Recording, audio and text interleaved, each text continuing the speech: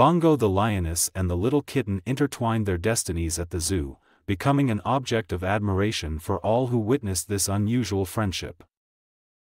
Bongo seemed unfriendly at first, but the kitten was able to win her heart with her playfulness and carefree nature. Every day they grew closer, spending a lot of time together, sharing joy and sadness, and learning from each other. The unusual and touching combination of the two species delighted zoo visitors, who looked at them with wonder and admiration. This story is a vivid example that friendship can overcome any boundaries and arise even where it seems impossible.